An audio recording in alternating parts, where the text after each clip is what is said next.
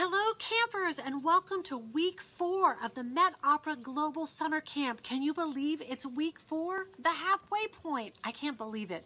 We have got opera lovers from all 7 continents joining us for this global summer camp. I'm Susan Blackwell, one of your camp counselors. I'm so happy to be here with you. This week's opera is Gounod's Roméo et Juliette. That's French for Romeo and Juliet. And you can watch that opera this Wednesday through Friday at the link provided in the Google Classroom beginning on Wednesday. And here is what's happening this week. Today, it's Get to Know the Opera with the phenomenal Dan Rubens, who actually has a master's degree in Shakespeare. Very smart. Tomorrow, that's Tuesday, we're going to be doing a fun hands-on activity with the brilliant actress Annalisa Leffler. Then on Wednesday, the Met's executive stage director, Paula Swazi, will be hosting an artist chat with Isabel Leonard, a world-famous singer who plays Stefano in Roméo et Juliette and has also played lots of other trouser roles too. On Thursday, we've got opera story time with countertenor Anthony Roth Costanzo. Remember baking with him during the first week of camp? That was awesome. Oh, and I'll be in the career corner with Melissa Wagner, the executive director of the Met Opera National Council auditions. Did you ever wonder how to become an opera star at the Met? Melissa knows. Send us your video questions. Also on Wednesday and Thursday, check-ins on Zoom with your camp counselors. And on Friday, it's Camper Showcase, hosted by your friends Dan Marshall and Camp Counselor Tim, where we get to see all the great things you've been making all week long. On Google Classroom, you can also find your creative challenge with Ms. Bryant, musical moments, and warm-ups with Ms. Bergland. And remember, almost all camp activities are live. Know that we want to hear from you, we want to know what questions you have, and we all want to learn from each other. And now, let's give a warm Met Summer Camp welcome to Camp Counselor Dan Rubens. Hi everyone, I'm Camp Counselor Dan, Camp Counselor Dan R. I'm so excited to be with you all today for the Met Opera Global Summer Camp. I've been watching all of the past weeks, so if you're a returning camper, I'm so excited to see what you create this week. You've done incredible work, you've asked incredible questions, and if you're new for the first time this week, welcome. I'm new too, and I'm really excited to be here. So Dan, if you could put up our keynote presentation. We're going to be talking today about the wonderful opera Roméo et Juliette, which is a French opera based on Romeo and Juliet. So the first thing we're going to do is, if you haven't been to menti.com before, you're going to go on another device or in another window, visit www.menti.com, and you're going to put in the code 321295. And I'm going to play a clip from the opera as you're putting in your responses. And what I want you to do is to choose from a number of options what you think is happening on stage. So Camp Counselor Dan, if you could put up the Menti, I'll start playing that clip once that's up. So do you think this music is a battle, a costume ball, a math class, a picnic, or a dentist appointment?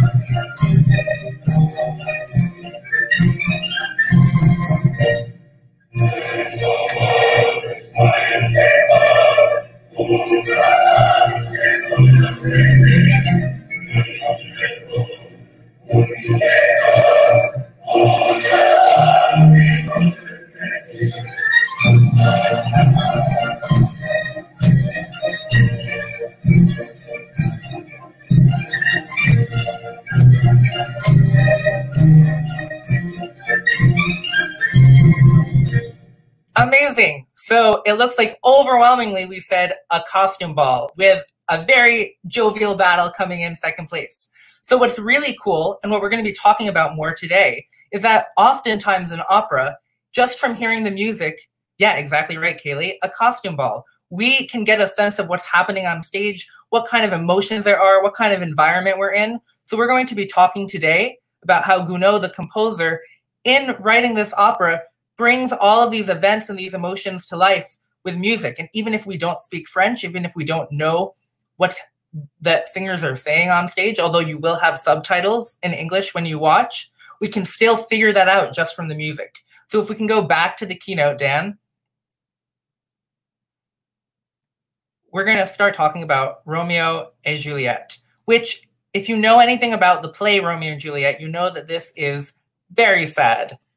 It ends, as they give away in the very beginning, with some very sad endings for our main characters. But even though this is a very sad story, we can still have fun. We start out with a costume ball, and we'll be making activities and projects all week that are going to be really fun. We're going to be having some fun visits from some phenomenal musicians and artists and actors. So even though this is a sad opera, a little bit like Rusalka last week, this can still be a really fun week for us. So we're going to start off our journey in learning about this. This all starts with this guy. And you can put who this guy is in the chat if you know. He is, of course, the famous playwright William Shakespeare, a very cool guy. And what you'll learn actually from camp counselor Annalisa tomorrow is that the story of Romeo and Juliet began way before Shakespeare, and he was adapting. He was taking all different kinds of stories and putting them together in Romeo and Juliet. But the most famous Romeo and Juliet story, of course, is Shakespeare's play. So Shakespeare, who I'm sure you've all heard of in some context, in some form, came up with all of these words and phrases in his plays. He's a major inventor of the English language. Words like zany, expressions like what the dickens, and it's Greek to me, and knock knock who's there, all came from Shakespeare. And Shakespeare wrote 37 plays. Those include Hamlet, A Midsummer Night's Dream, King Lear, Twelfth Night, maybe plays that you've heard of, maybe plays you've gotten to perform in or see, but he also wrote Romeo and Juliet. You've seen his birthplace, Vivian, very cool. I have as well. It's in Stratford-upon-Avon in England, very cool place. So this is a photo of Shakespeare's Globe Theatre. And this is actually, the theater was built in the 1990s, but it was created to look and be a replica of the original Globe Theatre that Shakespeare worked in London. And while this theater, the original Globe Theatre was built from the same timbers, from the same wood that the theater where Romeo and Juliet first was performed in. So Romeo and Juliet was performed in a theater in the early 1590s, and the theater was called The Theater. It was a really creative title for a theater, because it was the first theater like that in London. And they knocked it down and then rebuilt a new theater called the Globe Theater. So I got the experience of studying. I did a master's degree in Shakespeare studies at the Globe Theater in London. So here's me in the new fancy reconstructed Globe. There's me. And there's the famous balcony that is used in Romeo and Juliet, and we're going to learn more about this week. So I'm camp counselor Dan R. I'm a 4th grade teacher in Brooklyn at the Williamsburg Northside School. I think some of my students may actually be watching, so hi all if you are. And as I said, I have a master's in Shakespeare studies, so I love Shakespeare. So now we're going to fast forward 270 years across the English Channel to France, and we're going to meet our composer, Charles Gounod. So Charles Gounod decided he wanted to write an opera of Romeo and Juliet, but he knew he couldn't do it alone. He would need help. So he called upon the librettists. And librettists, as you've learned in past weeks, are the people who wrote the words for operas, who write the words for operas. So he had 2 librettists. One was Jules Barbier, and the others was Michel Carré. So I know you've really admired the mustaches of composers in past weeks. These guys are bringing some pretty solid mustache game. So throw into the chat if you want whose mustache you think is the coolest. I'm interested to know what you all think. I think Michel Carré's is pretty triangular and cool. So here is the story they told of Romeo et Juliette. So it all begins with a party at Lord Capulet's house, where you see some pretty cool costumes. That peacock costume is pretty awesome. And here's Lord Capulet. Yes, carré. I agree, Sandra. So here's Lord Capulet. And in the production that you're going to be watching, he's by a bass, which is the lowest vocal part, by Laurent Nori. And he's invited to this party a friend named Paris, who's really excited because this is a really fancy costume party. And he's played in this production by a baritone, which is a little higher voice than a bass, David Crawford. And Paris has been promised in marriage to Lord Capulet's daughter, Juliette, or Juliette in French. And here's Juliette, and she's played in this production by the soprano Diana Damrau. And Juliette's not too excited about marrying Paris. You can see in her face, she's like, not really into this idea. And who should crash the party but a guy named Roméo, who's played by the tenor, which is a higher voice part for a male voice, played by Vittorio Grigolo. I know I saw on the Google Classroom already, we have some big Diana Damrau fans here. So it's really exciting that we're going to get to hear a lot of her this week. And Romeo's rolled in with his friends Mercutio and Stefano. And Mercutio is played by the baritone Elliot Mador, and mezzo-soprano Virginie Verez plays Stefano. So Stefano, which is a character that's not even in the play. So if you've read the play or you've seen the play and you're like, Shakespeare didn't have a Stefano, you're right. This was created by the librettists. A new character named Stefano, which is a trousers role, which means it would be sung by a woman, a mezzo-soprano, playing a boy, a young man. So before we move on, I'm going to tell you about one really cool activity that you can do this week. On the Google Classroom, you'll see the text of a famous speech that Mercutio gives about the mystical fairy Queen Mab, who visits dreams. So if you want to record your own version of this monologue, you can do that and share it with us on the Google Classroom.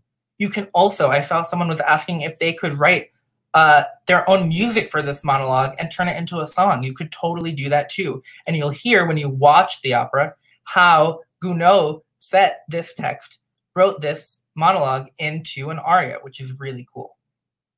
So we're going to move along with our synopsis. So they say, it's safe to unmask now. And Romeo says, no, you promised, we must be careful. So why is he saying we have to keep our masks on? It's not for the same reason that we keep our masks on in 2020. It's because of the feud. So in this story, which takes place in Verona in Italy, hundreds of years ago, there is a feud, a family feud between two families, a fight between two families that's been going on for years and years, and nobody really can remember why. But there are these two families, the Capulets and the Montagues. So we've already met a bunch of the Capulets. There's Lord Capulet, there's Juliette, his daughter, there's Paris. There's also Juliette's cousin Tybalt. And Tybalt is always trembling with rage. He's constantly angry. And he's played by another tenor, Diego Silva. We also have Juliette's nurse who takes care of her, kind of like a maid. And she is a mezzo-soprano named Diana Montague. And this is the most confusing name possible because Diana Montague is playing Gertrude, who is a Capulet. So Montague playing a Capulet, kind of confusing, but here's our chart. And then on the Montague side, we have Romeo and his friends Mercutio and Stefano. And this line in the middle reminds us that the Montagues and Capulets do not get along. But as soon as Romeo walks in, he meets eyes with Juliette, and like a ray of light in the darkness, OMG, it is love at first sight. But unfortunately, Tybalt is watching from a balcony, and he again, as usual, is trembling with rage. So Juliette sings, hatred is the cradle of this doomed love. When she finds out who Romeo is, she realizes they can't be together because of that feud. And Romeo is feeling the same way. My very name is a crime in her eyes. She hates me just because of my family. another reference to that feud. So now we move into Act 2. Just like Shakespeare's plays, this opera is in 5 whole acts.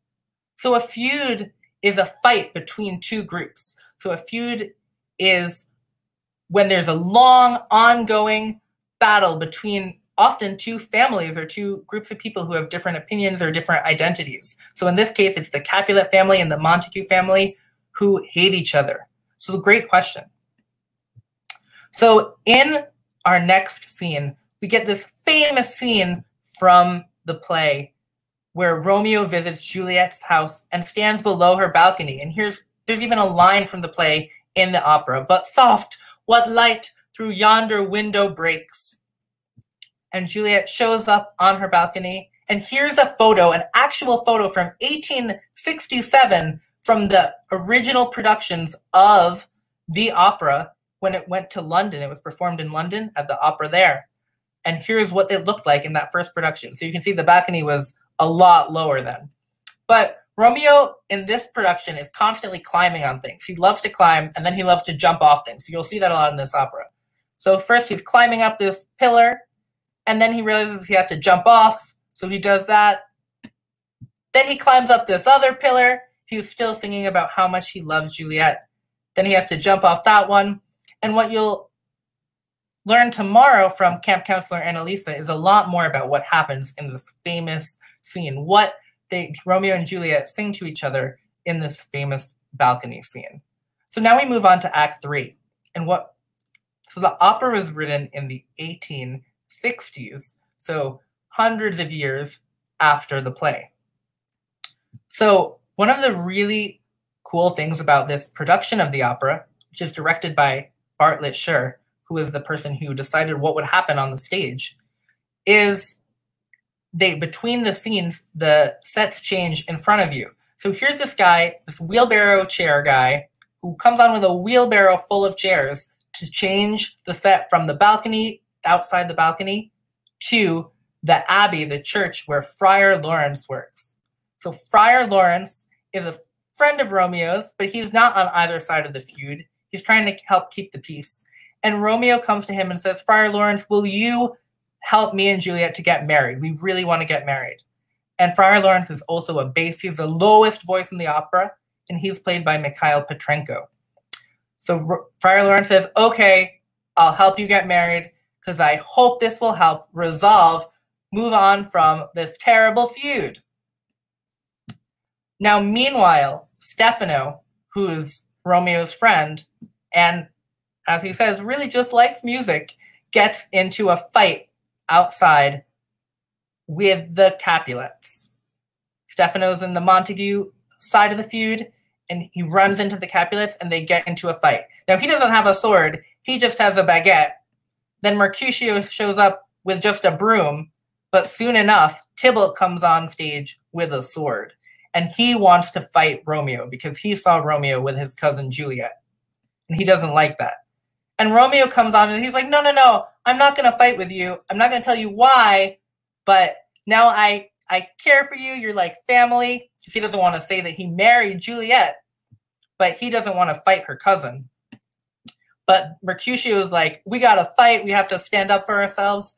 And then Mercutio gets stabbed by Tybalt and dies. So that's the first big tragedy, really first sad thing that happens in this opera.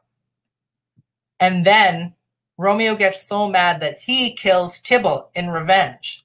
So now we have 2 people dead already. Mercutio, Romeo's best friend, and Tybalt, Juliet's cousin. And the Duke, who's in charge of the city of Verona, comes on stage and banishes Romeo. He says, "You need to leave our city tonight." So right now we're going to take a very quick break to take a quiz. So go back to our Menti account, and we're going to take a quick quiz there to see what you remember from the summary so far before we go on. So Dan, if you want to go to our Menti page. So our next question is, which of these characters is on the Montague side of the feud? Is it Juliette? Is it Paris? Is it Friar Lawrence? Is it Stefano? Or is it the guy with the chair wheelbarrow? The wheelbarrow full of chairs. So I'll give you another few seconds to put in your answers. And yeah, Great work. So it is indeed Stefano, who is Romeo's friend, who just started that fight with the baguette, right? Shout out to the people who said share wheelbarrow guy. I love him too. Maybe he is a Montague at heart. Maybe you can create that for one of your activities this week. We can decide that together. So Dan, if we can go back to our keynote, you can keep adding to the mentee if you want. That'll be up. It's joke o'clock. Let's see what we got. So for those of you who are new, this is something we do every week. This week, I'm hoping you'll submit some Shakespeare jokes. So Dan, let's see this first joke. Elishka asks, why do eggs hate jokes? The answer cracks them up. Very funny, Elishka. Very nice. And here's a question. What do you call dinosaurs with glasses? I'm not sure. Let's find out. Tyrannosaurus Specs. Very, very good. I like it. So if you have more jokes, you can submit them and we'll be able to share them throughout the week. I'm really excited to see what you come up with. So now we're back towards the end, getting to the end of our opera story. So the Capulet family is very sad that Tybalt, Juliet's cousin, has died. So Capulet's like, you're going to marry Paris right now, that friend who had come to the party, because he doesn't know that Juliet is secretly married to Romeo. Meanwhile, this guy's in the back. Nobody knows who he is. If you can figure it out, let me know. But Friar Lawrence has a plan. He says to Juliet, if you take this potion, it will look like you died, but you'll actually just be asleep, in a very deep sleep. And then Romeo can sneak into your tomb and you'll wake up and you'll escape together. So this seems like a really good plan at the time. Juliet's like, okay, I'm in. And then she's about to get married to Paris and collapses. And as she's collapsing, she's like, this terrible feud, it's your fault, Dad. And then Lord Capulet thinks that Juliet's dead. So this takes us to our final act where, very sadly, nothing's good is going to happen here. We already find out in the first moments of the opera, a chorus comes on and tells us that Romeo and Juliet aren't going to make it out in good shape. They spoil the ending. So I'm not spoiling anything for you right now because it will be spoiled from the first minute of the opera. But we're going to go all the way to see how this takes place. Romeo shows up at the tomb, but unfortunately, he's missed the message that Juliet is really just asleep. He thinks that she is dead. So he drinks a poison, and just after he's drank the poison, Juliet wakes up and he hears her singing and says, how bewildering. And momentarily, he's so excited that he forgets he drank the poison and they're singing together, how happy they're going to be. But then he remembers and tells her, I drank poison. So he's about to die, and she doesn't want to live without him. So she reaches for the dagger in his boot, and so she decides not to live either. They both take their own lives, and that's the tragic, terrible end of this story. But you have the opportunity to see if there is a better ending that could have happened. So there's a choose your own adventure in the Google Classroom, an activity that lets you decide what moment in the story, what moment in the opera could someone have done something differently that might make the ending turn out differently. Maybe they would have decided, let's not get married right away. Let's see what happens. Maybe they would have been able to escape together. So you can pick one moment in the opera where a character can make a different choice. You can do whatever you want to tell the story. You can make a graphic novel, a stop motion video, you can write a play, or come up with your own idea. And you'll tell the story. Yeah, indeed, Kyrie, it's a very sad story. I've seen the play a bunch of times, and it's always so upsetting because you feel like maybe something different will happen this time. So this time, maybe you can make a different ending come about. Maybe they can resolve the feud, bring about a happy ending to avoid this tragic fate for Romeo and Juliet. Oops. Hold on. I just went to the end, but oops. No problem. Give me 1 second. I love seeing all those reactions you're having. Okay, Dan, you can post back up. Sorry about that. So here, you'll also see when you watch this production, the wonderful conductor, Maestro Noceda, and the phenomenal orchestra of the Metropolitan Opera. If you ever get the chance to come to New York, you should definitely come check out the Met and hear the amazing orchestra there. So what I want to talk about for a little bit of the rest of our time, before we talk about some more activities, is what's with all the singing? We had a perfectly good play, right? Why did we decide to make it an opera? What does that add for us? And I'm really curious to see what all of you think and to share some of what I think. Because you've been watching some operas for the last few weeks, many of you. So why make operas? Why tell stories with music? So I wonder why they took this famous play and turned it into an opera. Maybe it's because, as Stefano says, we just like music because it's cool. But let's listen some more and think about it. So I'm going to play for you a piece of music from the opera. So if you go to Menti, you can type in this code again, and you're going to listen to this music of Juliette singing. And I want you to choose. So Dan, we can switch to our Menti. You're going to see a bunch of emotions up there. You can choose more than one. And as it plays, you're going to choose which emotions you think you hear in Juliette's voice. So let's take a listen.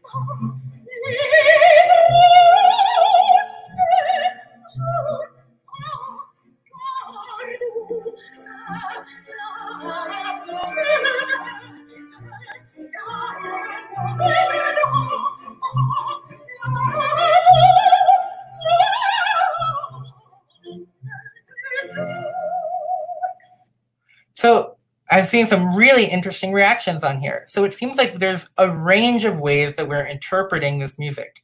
So I see a lot of people saying they hear sadness in Juliette's voice and in the music, a lot of people saying excitement, and a lot of people saying joy. When I listen to it, I hear a combination of joy and excitement, I think. But it's really fascinating that a lot of you said sadness. And it shows that different music hits us in different ways. And if you're used to hearing certain music reminding you of one type of emotion, maybe a certain type of voice reminds you of sadness more than joy, we might respond in different ways. So we're going to talk a little bit more about how Gounod decided to use the music to show the joy and excitement that he was trying to show. Maybe, oh, it's joke o'clock. Let's see what we have.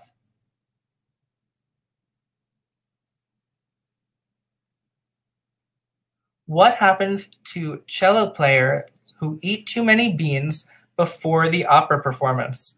I don't know. A little worried about this one. Let's see. They are put in the wind section.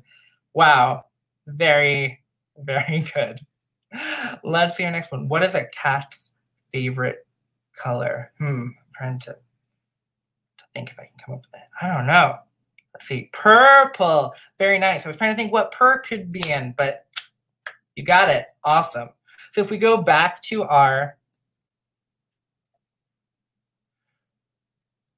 So let's go into a little bit more detail. So we're going to go back to our Menti. And as we're listening to this, another part of the same aria that Juliette's singing, you can type in a couple words to describe, or one word at a time, to describe what the voice and the music sound like to you. So not just emotions, but just describe what you're hearing.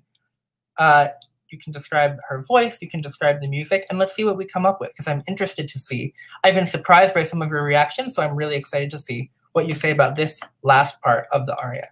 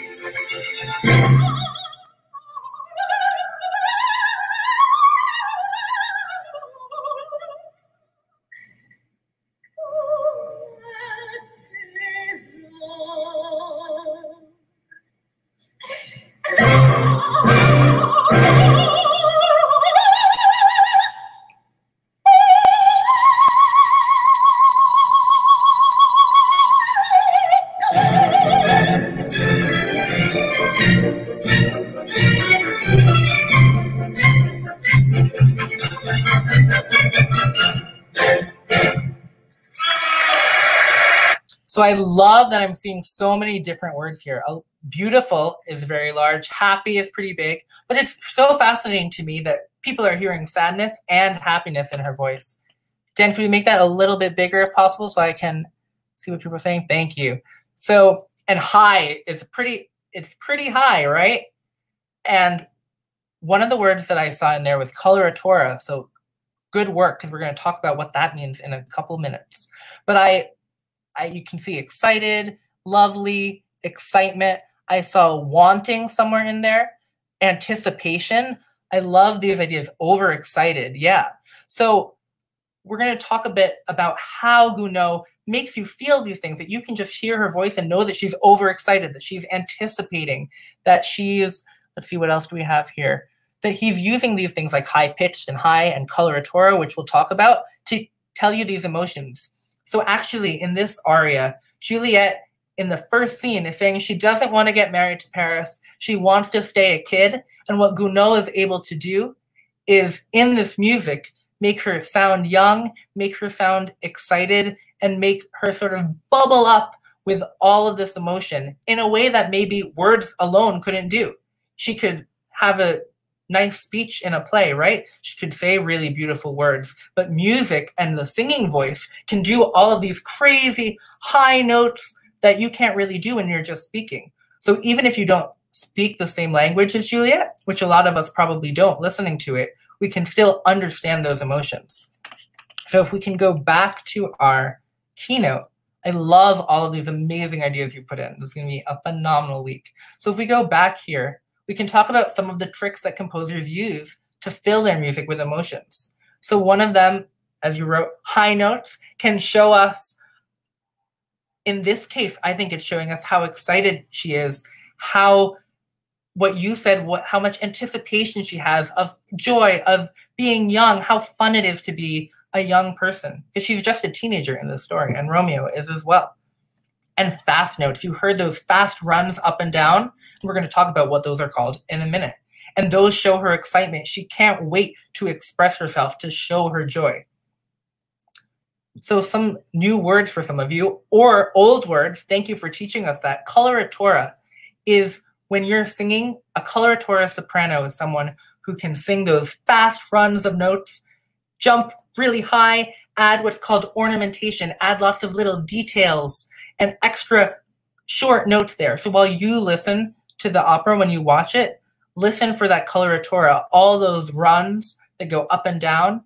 So it's called coloratura. And it's like coloring in all of these different emotions as Juliette sings these incredibly difficult pieces of music. Exactly, coloratura is high and lots of leaps and trills. Yeah, so trills are where you go back and forth on one note. And Diana Damrau, as you heard, is amazing at singing in that way. There's also something called grace notes, which are little notes that come ahead of the longer note or ahead of the beat of the music. So in her aria, which is a waltz, which means it's 1, 2, 3, 1, 2, 3, 1, 2, 3, 1, 2, 3. What you'll hear is that she's singing ba-dum, ba-dum, ba-dum. And it's almost as if with those little grace notes before the long notes, she's so excited she can't even wait for her time to come in. She has to express herself early because what you said, she's anticipating it. She's overexcited. She can't even follow the music. She's just going all over the place. And I think we can really hear that in the music. And that's something that you can't express probably in any other form except opera. So what we're going to do now, after looking at this wonderful confetti cannon photo, is we're going to look up an activity alert. So inspired by this piece of music, there's an activity called It's Cool to Be a Kid, R&J edition. So how would you feel? How would you express what it feels like to be a kid, like Juliette does in this aria without using words? How would you express maybe the excitement of being a kid? Maybe you feel another way about being a kid. So you can compose a piece of music, you can create a work of art, you can choreograph a dance, or come up with your own idea, right? You could make a graphic novel or a stop motion animation. I know people are really into that. But see if you can find some way, like Gounod did with this aria, to show your excitement about being a kid, to show that overexcitement, that anticipation, and turn it into your own work of art. So what we're going to do now is we're going to listen to one more scene before we go through all of our activities for the week. And this is a very different scene, but I think you'll hear some really cool things in the music. So if you type in your Menti code one last time, as you listen to this piece of music, you're going to type in, you can type a word or a phrase about what emotions you're hearing in this piece of music, and if you have any guesses about what's happening in the story. So I'm going to start playing the music, and you can flip over to the Menti whenever you like. So you're just typing in what emotions you're hearing, what you think might be happening in the story.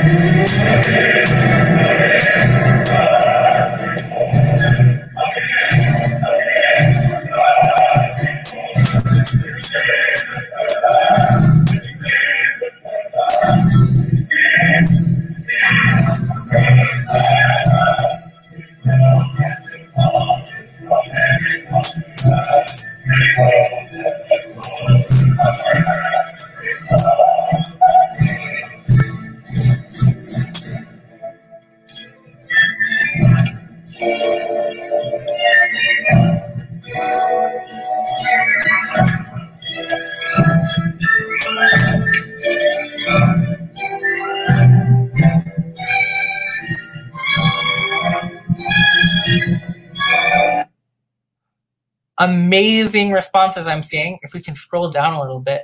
So I see a lot of battle, swords, fighting and war. The music is very fight-like, a dramatic scene, suspenseful. A big battle or a rock concert, I like it.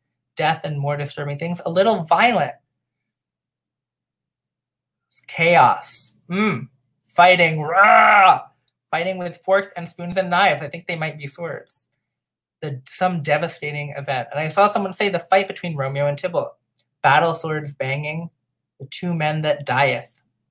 Very nice. It sounds angrier. So all that is exactly right. So in this music, this is happening in the battle between Mercutio, Romeo's friend, and Tybalt, Juliette's cousin. And what you heard in the music was this huge chorus of people singing while they were fighting. Now, in the play, if there's a lot of people on stage, they don't break out into song, right? They might be like screaming or going like, ah, or they might be fighting too, but they're not singing. So what's so cool about the opera and what's so cool about turning a play or a story into an opera is that it's cool, it's okay to make the drama huge by adding in a whole chorus of people singing their emotions, singing that anger, singing that battle and fight emotions into the scene that we're in. So without even knowing what was happening on stage, you all could hear it in the music. And that's what I think is so cool about opera. So while you're watching the opera, thank you, Cooper. While you're watching the opera, I hope that you'll listen for more of those moments where you can imagine what's happening on stage, even if you have your eyes closed, even if you're not reading the subtitles, which you definitely should. But if you close your eyes for a minute, maybe you can still understand the emotion. And there's a beautiful range of emotions, powerful emotions, joy, despair, anger in this opera. So can we go back to our keynote and we'll talk a little bit more about some of the other activity options for this week. So you might have seen in that last slide, we have an insult being landed on Tybalt from Mercutio. Mercutio saying, "You rat catcher," which comes right from the play. So Shakespeare was a really great expert, not only at creating new words, telling beautiful stories, writing powerful reactions to the world he was living in, but also at insulting people. So he came up with some amazing insults in his plays. And when you go on to Google Classroom, you'll find a list of Shakespearean insults that you can mix and match. They're in 3 columns, A, B, and C. You can mix and match an insult to Shakespearean insult together, and then you can record a video of yourself saying, "Thou," 3 insults in a row, and thou means you.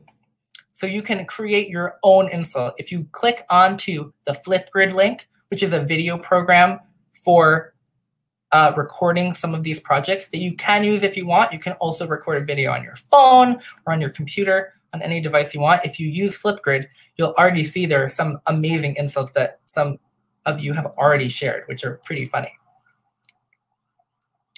Another activity alert that some people have already completed this weekend, which is crazy and awesome, is the Romeo and Juliet vlog or video blog. So imagine that you're a character in the opera. It could be Romeo, it could be Juliet, it could be the guy with the wheelbarrow full of chairs. So you can record a video of yourself talking about everything that's been going on in this crazy city of Verona. You could play a bunch of characters. You could pick any moment in the opera. Nice. You could pick any moment in the opera and you could tell the story. If you want, you can just write it as a blog and submit it that way. And you can give your perspective on what's happening. Someone already recorded an amazing vlog from the perspectives of a mother and a daughter who came to the costume ball at the beginning, which is pretty creative. Someone wrote a blog post from the perspective of Romeo. So there's all these different options for you. So that's one activity.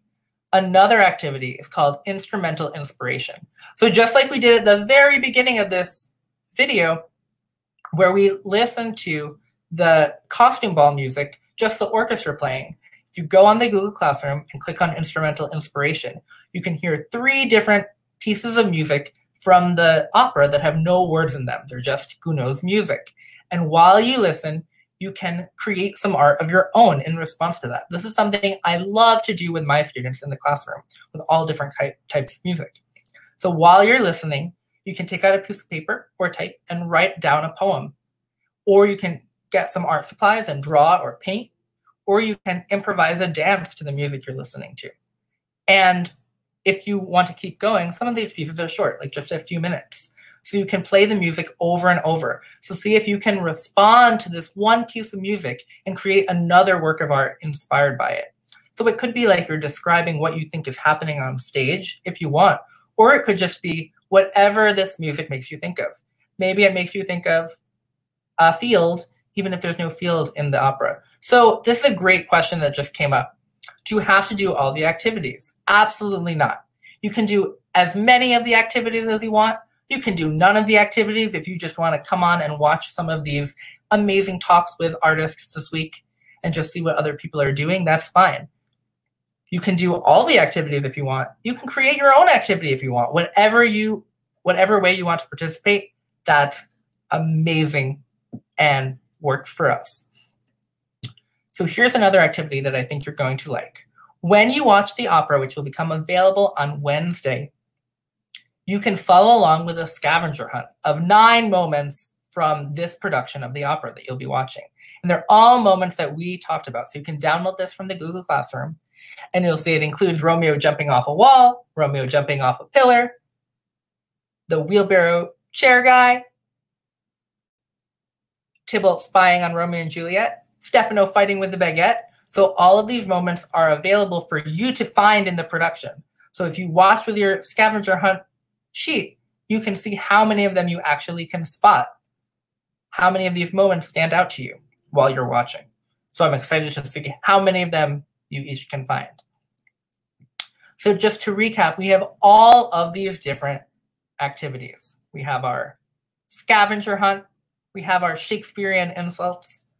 We have It's Cool to Be a Kid, where you're imagining how, in your own art form, without words, can you express what it's like to be a kid, whether that's bubbling over with anticipation or whether that's some other emotion, some other way you feel about being young. Or Choose Your Own Adventure, where you're imagining what choice could someone make that might make this story of Romeo and Juliet turn out differently. And we also have the R&J vlog.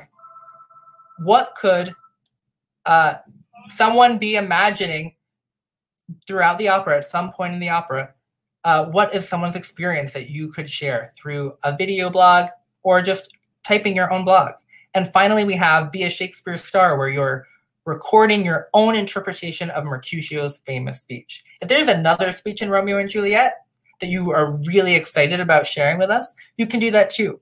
So anything else that you can imagine, I know there are some bakers who have been posting amazing baked goods inspired by the operas on here. So if you want to bake a Romeo and Juliet themed cake, A, I would love to eat it, but B, I would love to see what it looks like. So here is our schedule for the rest of the week. Dan, if you want to join me to talk through it for our... I would love to. Thank you for inviting me. So for our younger campers, or for all campers, you'll be back on tomorrow with camp counselor Annalisa, who's an amazing Shakespearean actress. I've had so much fun talking to her about this opera, and I think you will too. She's wonderful, isn't she? She's fantastic. And then on Wednesday, I'll be on, camp counselor Annalisa will be on to check in with you, the younger cohort, at 11 o'clock Eastern time, to check in on any questions you might have, anything you want to talk about the activities you're doing or the opera, and that will be on Zoom. Do you want to continue on? Sure. And then on Wednesday, July 8th at noon, we will have camp counselor Paula here, and she will be having a Q&A with mezzo-soprano Isabel Leonard, who has played Stefano in this production. And Isabel Leonard is one of the greatest stars of the Metropolitan Opera stage. And she's a New York City hometown gal, and we're so excited to have her talking with Paula, and she'll answer your questions, which you can submit. We love the video questions. It's very fun. You can find the Jot form to submit a video question in the Google Classroom.